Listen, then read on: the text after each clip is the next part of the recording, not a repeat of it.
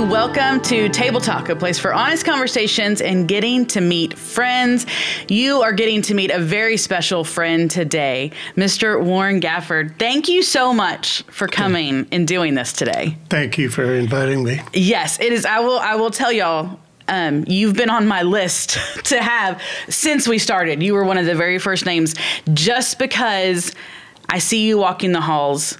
I know bits and pieces of your story, and I'm like, he's a fun guy to sit down and talk with and hear all the things. It's going to be so fun. First, how long have you been at Sagemont? Well, Lillian and I first came to Sagemont with our family in 1971. Okay. And we were only here for about a year, a little over a year, and we just were invited and felt the call to go help start up a mission church in spring.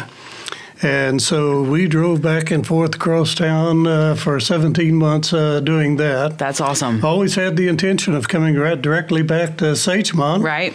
And I think we tried that 4 different times before we finally made it back. Okay. It was 18 years later when we finally got back to Sagemont, 1990. Okay. And so have been there since quite there. A while. Been That's here awesome. since, and we always considered Sagemont to be our home church. Yeah. Did you grow up in the Houston area? No, I didn't. I grew up in New Braunfels, Central Texas, and moved there when my dad was following construction, and so we moved there when I was 4 years old. Okay. And I spent the rest of my school years and all there before I left for college. Okay, where'd you go to college?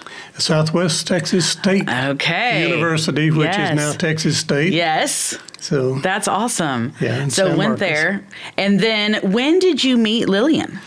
Well, we met in high school. Okay. She was a sophomore, and I was a junior. Her folks were farmers and ranchers, and they moved around from ranch to ranch. And but they moved to New Braunfels when she was actually in the 9th grade. Okay. And but I met her in the 10th. Okay. And someone set us up on a blind date. No way. And so we dated. That's awesome. Yeah, we dated for our last couple of years in high school. Okay. I guess on that very first date, that blind date, I think we both knew that. That's amazing. That we'd spend the rest of our lives together. That's awesome. So when did y'all get married? We got married in August the 3rd, 1956. Okay. So were you... Just after we graduated from high school. Okay, that's what I was going to say. Which was not that unusual in those days. No, that was very common. I mean, that's what most people did. Mm-hmm. Yeah. Mm-hmm. That's awesome. So then you went to college. Yes. And then...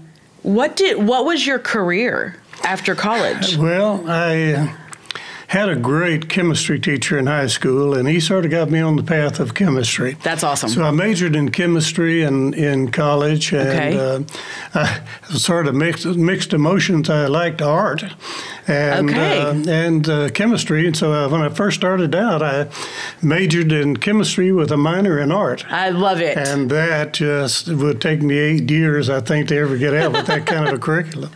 Yeah. But so I quickly dropped the art, which I also found was not my talent anyway. But, it can be a good hobby. Yes. Yeah. But I loved chemistry, and when I left college, I had taught some chemistry lab courses in college for a couple of years, and I loved teaching. So I decided I wanted to be a chemistry teacher, and I did that for 5 years in high school. Then realized I couldn't afford to continue that and get my kids through college and do those kind of things. Yes. So I switched over to the chemical manufacturing industry, and I spent the rest of my career doing that. Okay, that's awesome. So when did y'all end up in Houston? After I graduated from college, we moved in 1961. We moved to Dickinson. Okay. And that's where I taught chemistry. Oh, okay. And then in 1971, we became enamored with this little church up here on the freeway out in the middle of a field back in those days.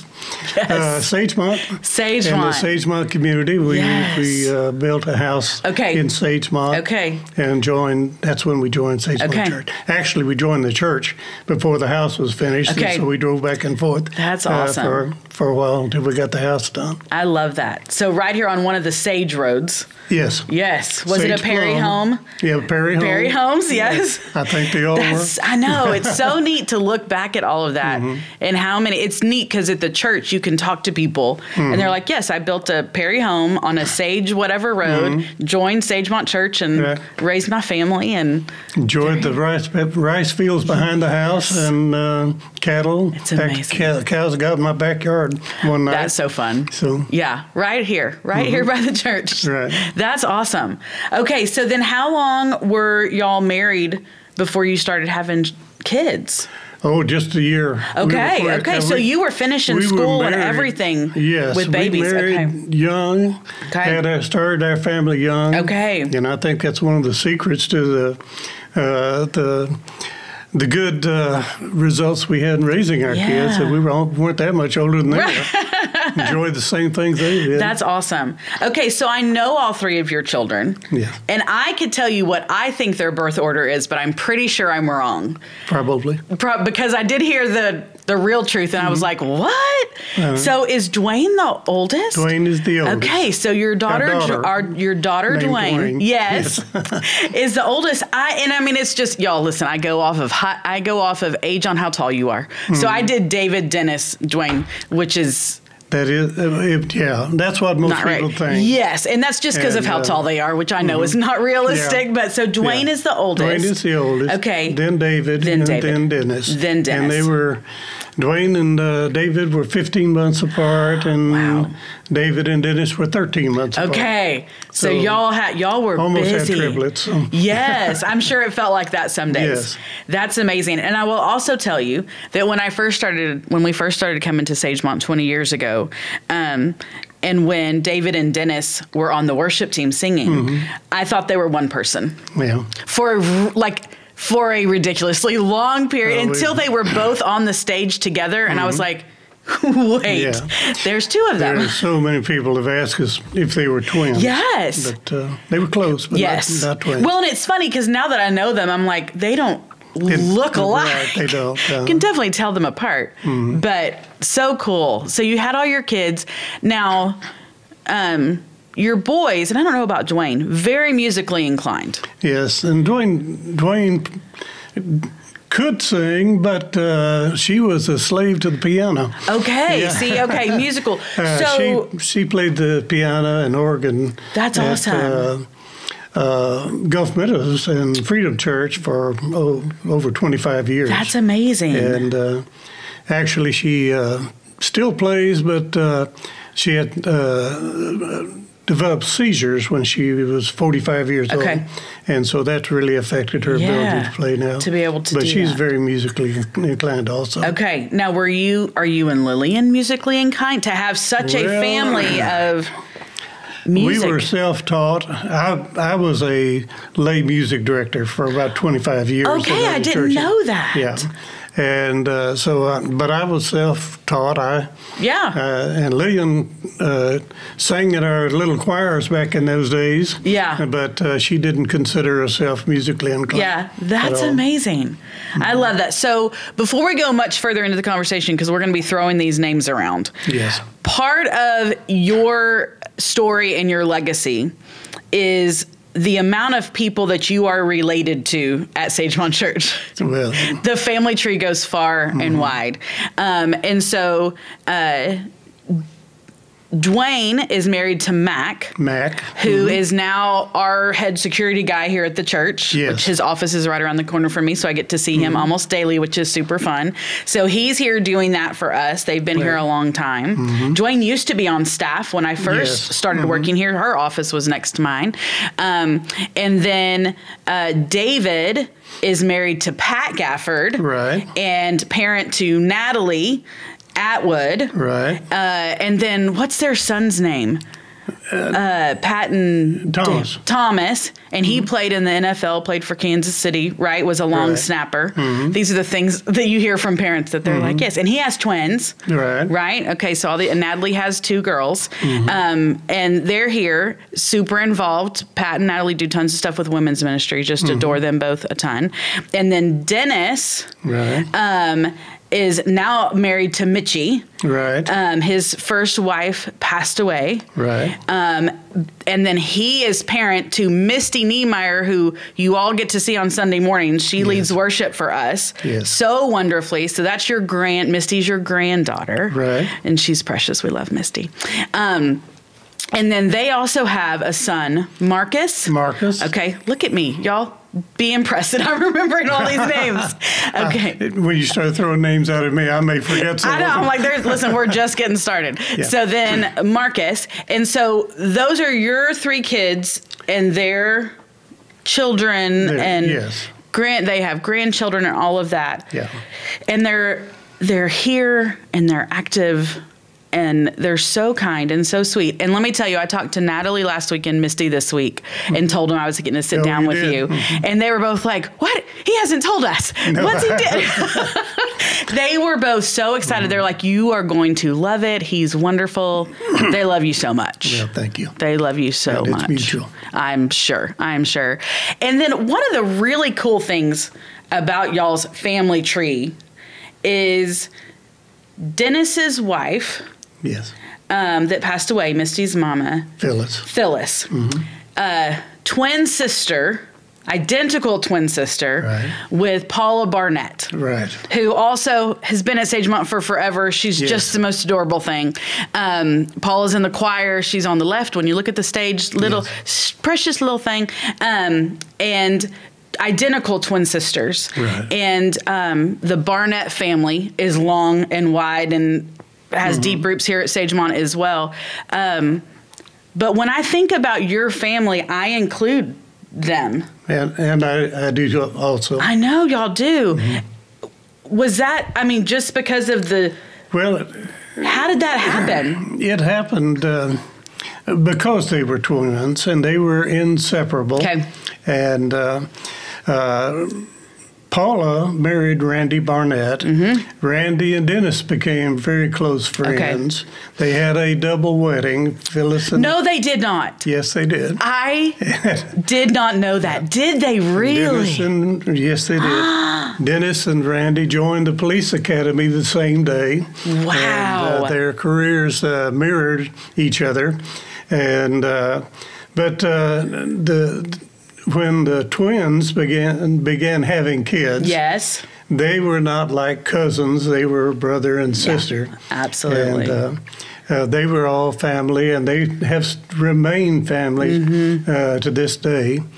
And so it was just a natural occurrence that they just all were included together in everything that we did. I love that. Lillian just adopted them as her grandkids and great-grandkids and so on. And I did also. So it's just one big happy family. I love it so much.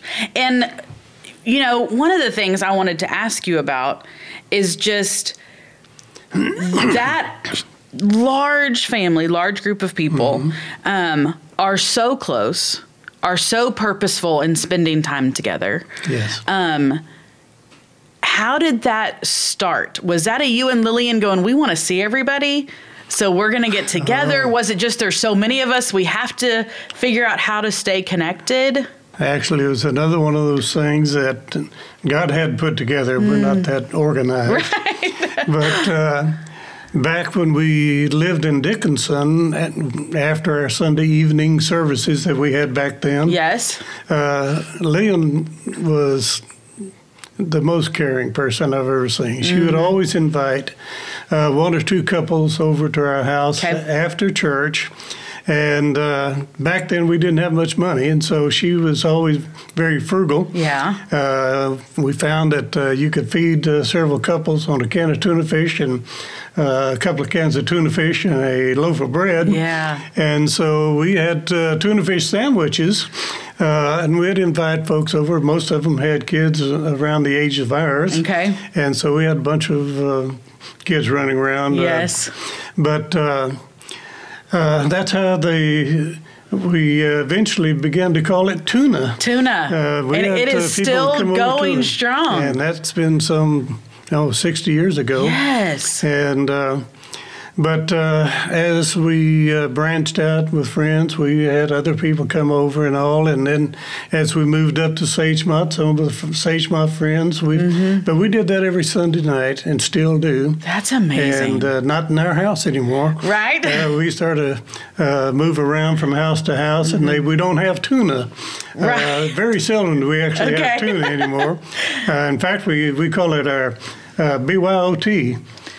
Bring your own tuna. Bring your own. There you go. I love it. People will bring whatever they want to eat, but we fellowship together and just have a good time of loving on each other every Sunday evening. Y'all, what a huge encouragement! It doesn't have to be this huge thing with a huge meal and super fancy and all the stuff. You just go, it's about relationship. That's right. And people. That's the thing. It's the love, the relationships, the people that we just love getting together. Yeah. In fact, if we have to miss for some reason, it's pretty common for our younger generations to sort of pitch a fit because they so much miss that opportunity to get together with family. So, yeah, it's just beautiful. I think, and you and I were talking a little bit earlier this week, and you're like, we've been so blessed that our children love the Lord and they're in the church, and our grandchildren and great-grandchildren. And I would think a huge piece of that is just the purposefulness of being together and knowing each other and being a part of each other's lives, and accountability and encouragement all probably happens at that Sunday evenings. I think there's just so many things that have grown out of that. One thing I see in our kids, their relationships were with family more so than the influences of other people in society. So many times you see kids that are led astray by those outside relationships. Absolutely. And that hasn't happened with our group. Yeah. And I think largely because of the close camaraderie that we have within the family. Yeah. I just adore that. It's so amazing, y'all. What a good encouragement for all of us. Make time.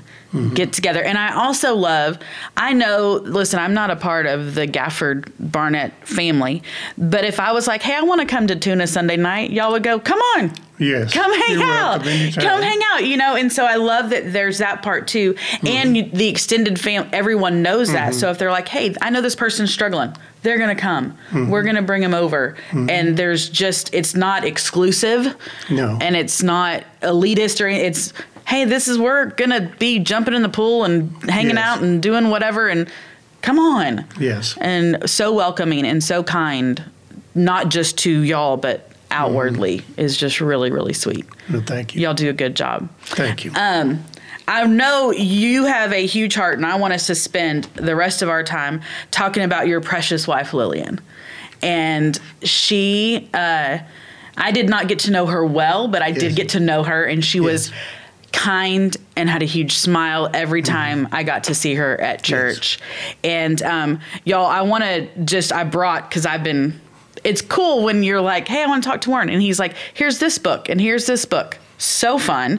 But y'all, he wrote these two precious books.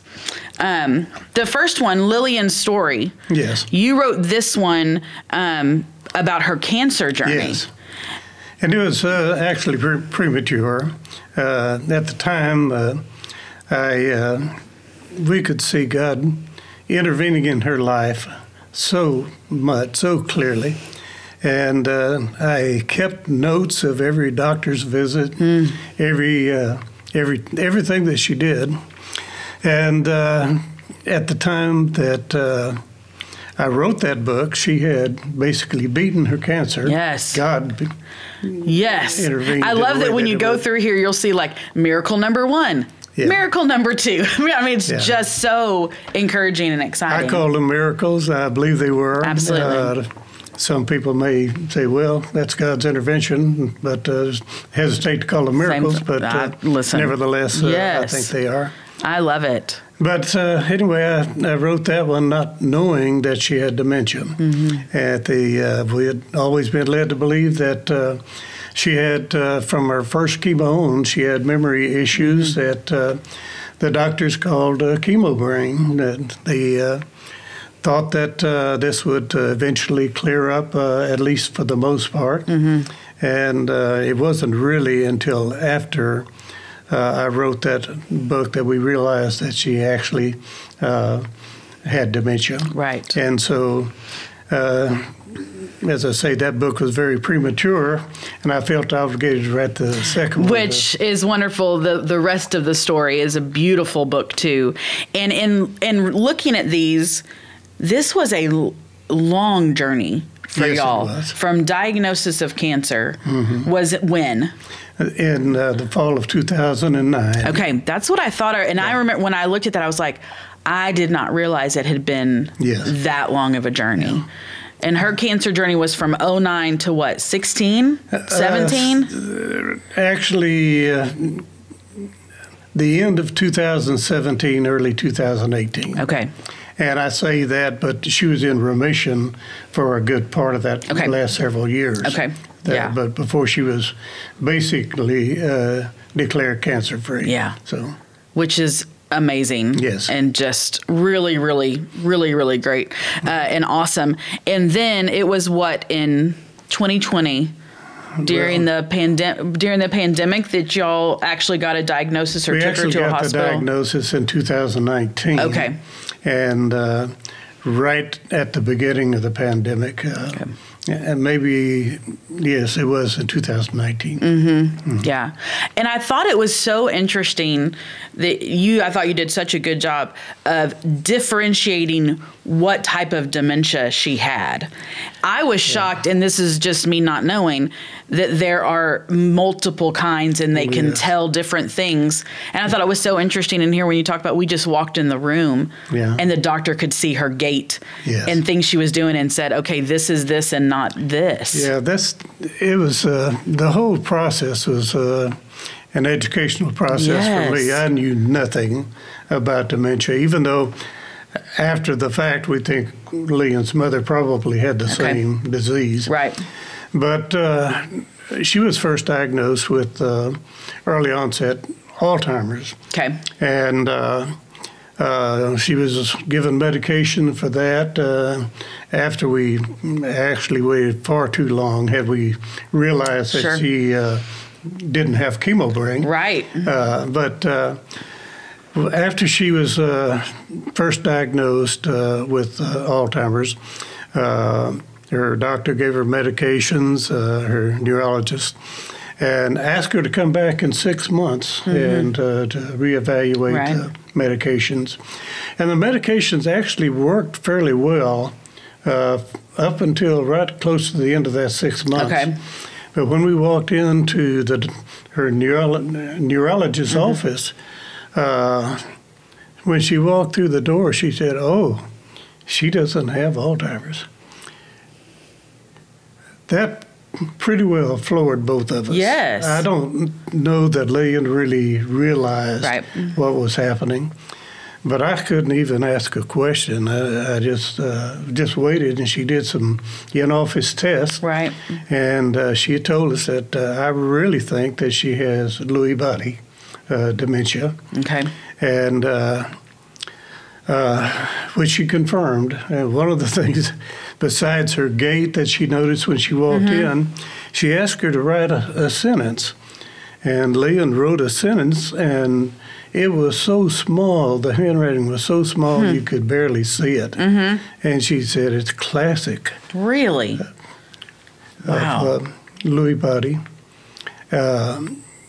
But she was then diagnosed with Lewy body dementia with Parkinson's characteristics. Okay. And her medications were all wrong, and that's why they began to not work. Mm-hmm. And apparently, many of the dementias will morph from one form into another. Okay. And that's apparently what had happened in her case.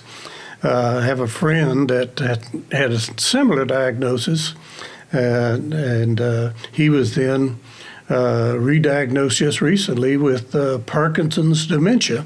Wow. So it's just it's amazing that how little we know about the brain. Absolutely. And how much we think that they ought to be able to find a way to unplug the brain with all the technology we have. But I think someday they will. Yeah. But hope so. Someday, yes. Yeah. And so then, so 2019, 2020, and so then the last 2 years, because she passed away in 2022, right? 2022. So kind of the last 2 years of her life. Yeah. Just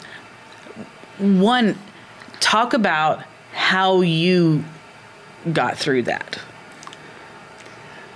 And maybe you didn't. Maybe it was day to day. I still get emotional. No, absolutely. Sorry. Please, it is totally fine. But it was a learning process. Yeah. And how I got through it was God and family. I love that. A lot of prayers, and the kids were just outstanding. Yeah. They never left our sides during that period. I can't tell you how many times I had to call one of them at 2 or 3 o'clock in the morning. Yeah. Lillian would wake up during the night and see a strange man in bed with her. Yeah. And she would panic, and she was absolutely terrified. And that was her demeanor during much of that last couple of years. But I would call one of the kids to come over. Most of the time, she would still recognize the kids. I was going to say, tell the story about Dennis coming over, because you wrote about that, and it made me laugh. Very humorous story, because Dennis was the closest by, and so most of the time I would call him because he could get there quickly. Right. And if he was available, I would call him. And at one time, it was about 2 o'clock in the morning, and I called him and asked him to come over to help settle Lillian down because she was just panicking. She was terrified. She didn't know who I was, and so I told her, well, let me call Dennis. And there was a measure of familiarity with the name. But anyway, he got there, and I could tell that she didn't really recognize him either. Right. So Dennis asked her, said, Mom, do you know who I am? And she said, I know for a good minute or two. She studied him, and she looked up and she said, well, I don't know who you are, but with that beard, you must be trying to be somebody.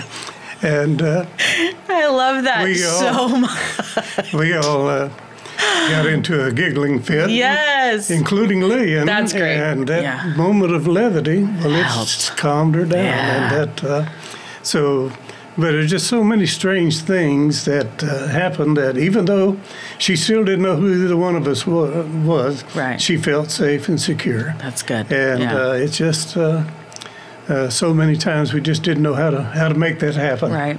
Yeah. And, it was a very difficult time, but family was huge. The key. Yes. And some powerful prayer warriors. Yeah.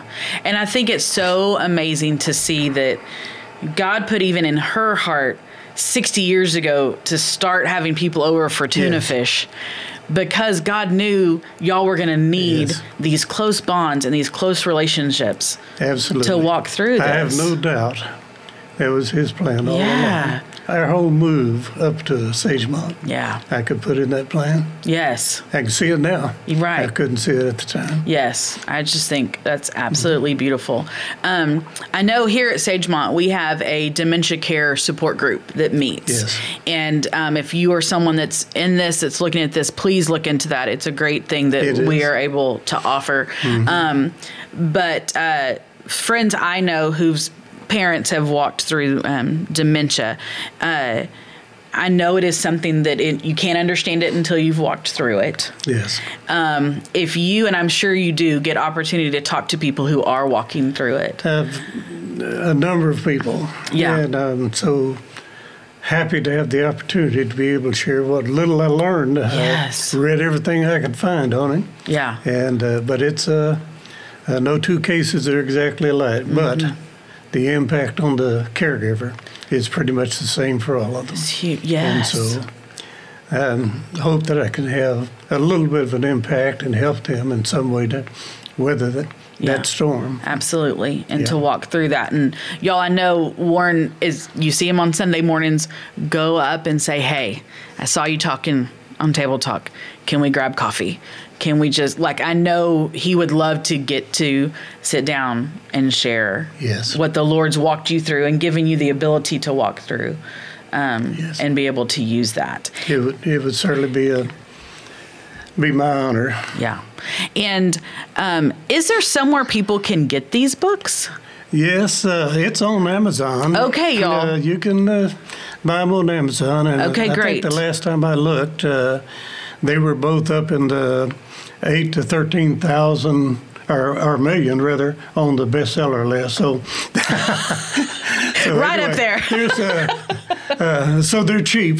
That's okay. Y'all, listen, really, truly, if you are someone walking through caring for a parent or a spouse that's walking through any kind of dementia, Alzheimer's, this is such, and y'all, I was telling Warren, he gave it to me earlier this week, and it's a quick read, but it's so insightful and honest and real, but it also makes you giggle at times. He's great about putting that in there. There's pictures. It really is a good thing, because I was telling you one of the things you wrote in here that I was like, how did you think of this when you were in the house and she wouldn't recognize you and she would be saying, where's Warren? Where's Warren? Y'all, the Lord gave him, or somebody told you this was a great idea. Walk out the front door. You'd walk back in the back door and say, honey, I'm home. Yeah. And she would calm down. Everything. Every time I would come in, I would just say in a loud voice, happy voice, which is she needed. Honey, I'm home. And she would come give me a hug. Yeah. But she would always ask me, where's that other guy? Yeah. And I'd just say, he's gone. Yeah. And just have to learn to get into her world. I can't tell you how important that is, to try to find ways. And I'd always told her that I would never lie to her. But when she was in another world, you say whatever you need to say to get into her world and help her to feel a little bit of comfort and relief and safety, security. Yes. It's just, she hallucinated a lot toward the end, and her family would always be on her mind, and she would, she enjoyed going out to eat, and that's about the only thing she could still enjoy. And so if we'd leave the house to go to eat, well, she'd say, well, isn't Daddy going with us? Yeah. And, of course, Daddy had been dead for many years. Sure. But I would just tell her, no, he's resting right now, and that would satisfy her. So we'd go on to eat. And but there's so many things like that you just have to try to find a way to get into her world and try to let her feel a little bit of security. Yeah, absolutely. Yeah. Another thing I think you would be willing to chat with people about is after she passed away. Yes. And you had years of you cared for her. Yes. This is what you did. Yes. But one thing that I have seen from a distance watching you're back at church. You're back involved. You're doing. Yeah. And I think, and I'm sure it was not easy. And I think people say, how do you continue? Yeah. Well, there again, I really don't think I could have had it not been for family. They were such an encouragement. Absolutely. During all that time.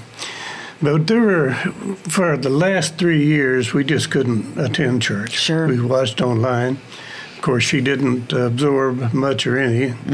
But we kept abreast of everything that was going on. We have a wonderful Bible study class, Soul Support. Yes. And they were such an encouragement.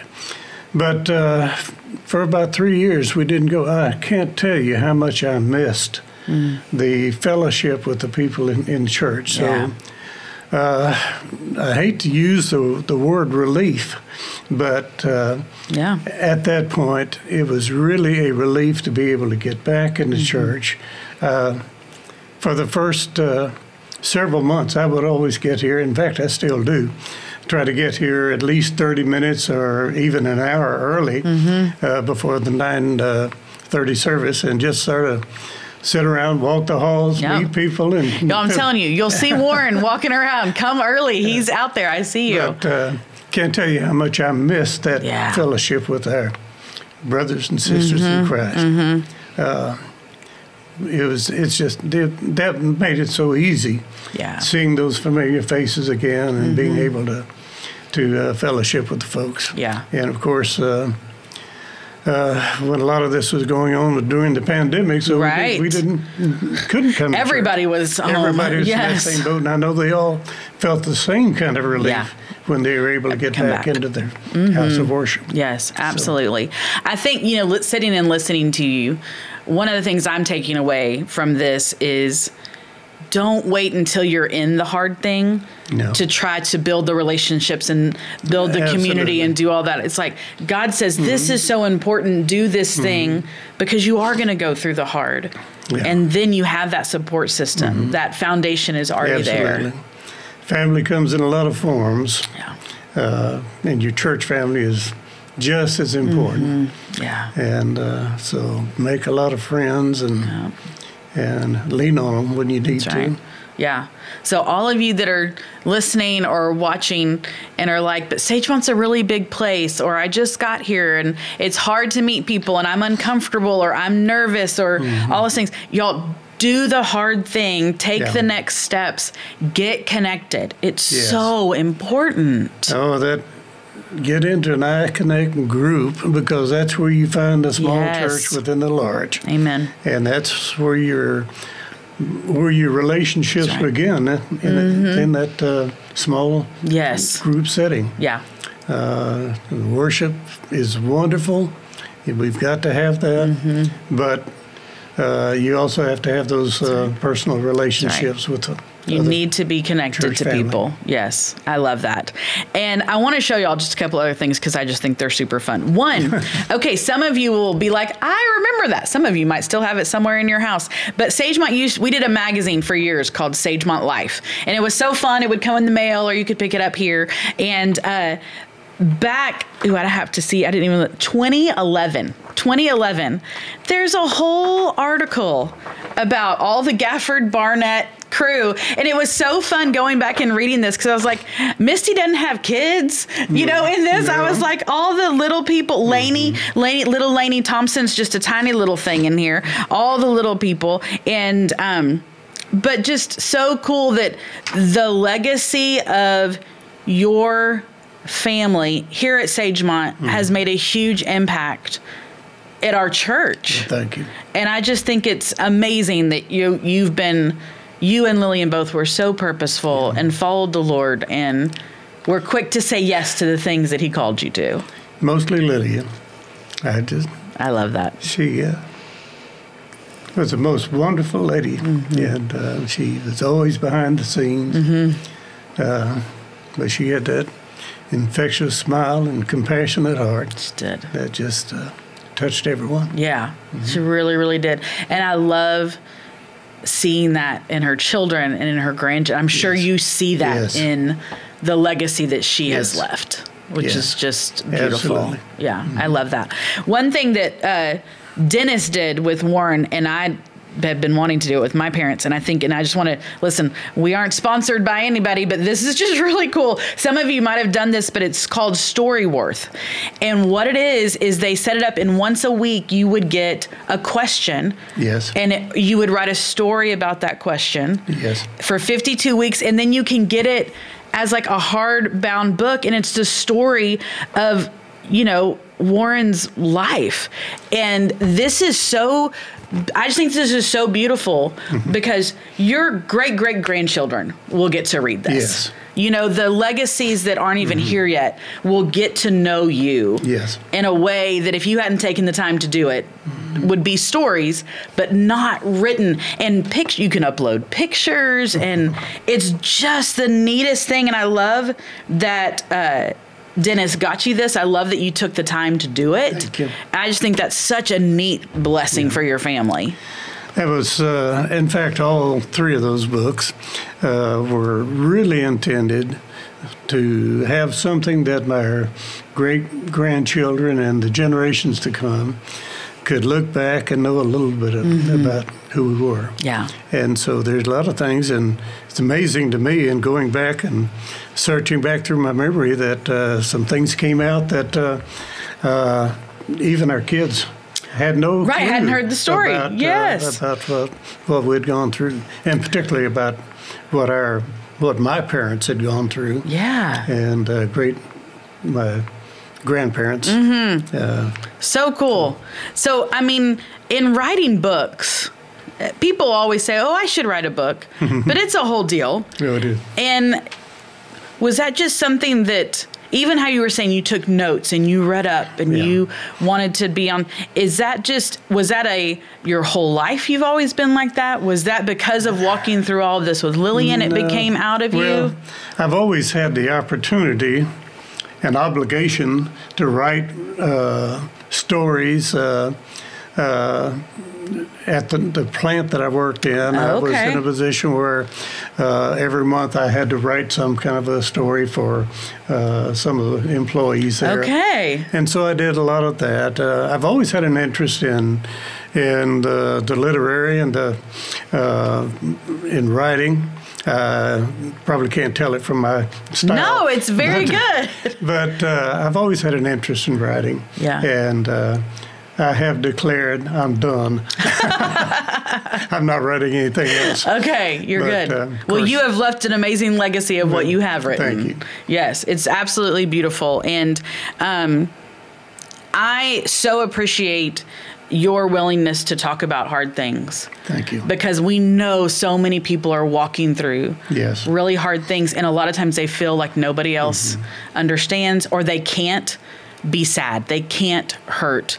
They have to have this front of always being together. And I so appreciate your willingness to say, no, this was hard and this hurts and it still hurts and it's a process. Yes. But I also love that you say all of that and then you go, but God is good. Yes. And just adore that. Yeah. It's amazing. We learn to lean on a number of scriptures, but James 1, 2, and 3, we're all going to have trials. And God put them there so that we could learn and establish patience in our life. And